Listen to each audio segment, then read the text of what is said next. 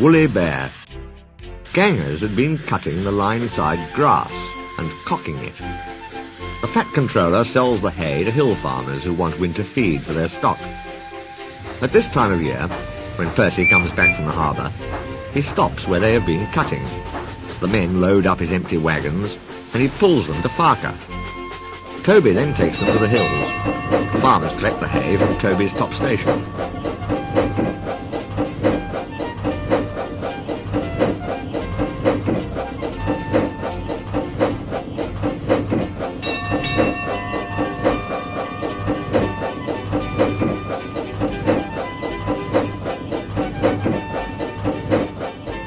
When in the wagons, the hay is covered to prevent it blowing about, but on the line side, it is stacked in the open air to dry.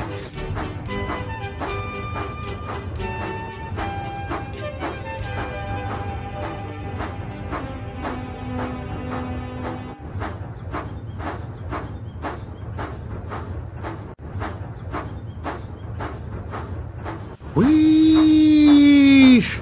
Percy gave his ghostly whistle. "Don't be frightened, Thomas," he laughed. "It's only me." "Your ugly fizz is enough to frighten anyone," said Thomas crossly. "You're like, ugly indeed." "I'm a green caterpillar with red stripes," continued Thomas firmly. "You crawl like one too." "I don't." "Who's been late every afternoon this week?" "It's the hay." "I can't help that," said Thomas. "Time's time, and the fat controller relies on me to keep it. I can't if you crawl in the hay till all hours." "Green caterpillar indeed," fumed Percy. "Everyone says I'm handsome. Or at least nearly everyone. Anyway, my curbs are better than Thomas's corners." He took his trucks to the harbour and spent the morning shunting. "Thomas says I'm always late," he grumbled. "I'm never late. Or at least only a few minutes. What's that to Thomas? He can always catch up time further on." All the same, he and his driver decided to start home early. It was most unfortunate that just before they did, a crate of treacle was upset over him.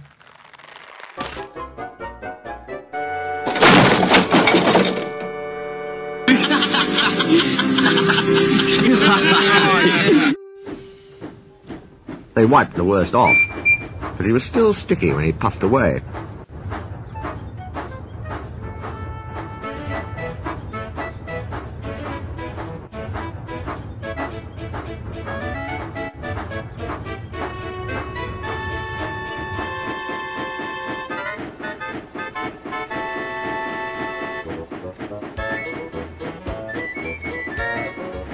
The wind rose as they puffed along.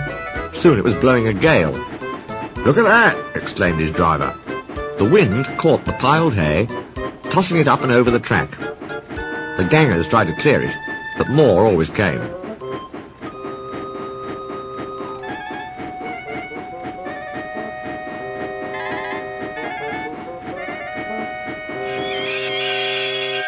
The line climbed here.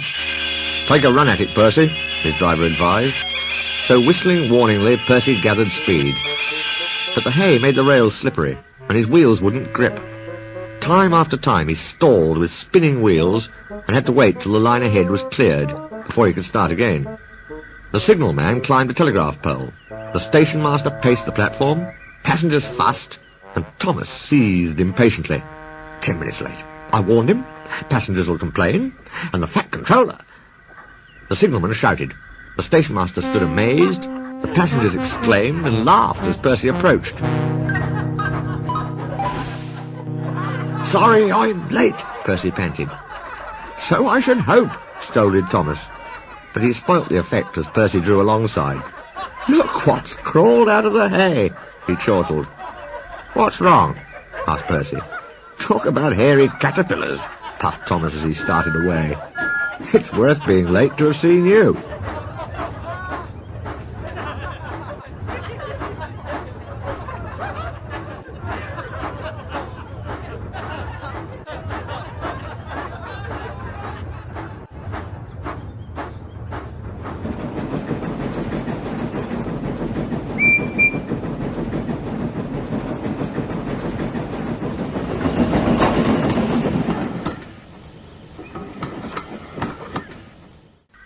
When Percy got home, his driver showed him what he looked like in a mirror. "Bust my buffers!" exclaimed Percy. "No wonder they all laughed. I'm just like a woolly bear. Please clean me before Toby comes." But it was no good.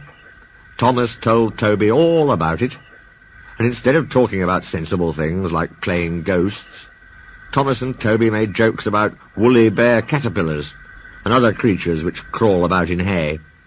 They laughed a lot, but Percy thought they were really being very silly indeed.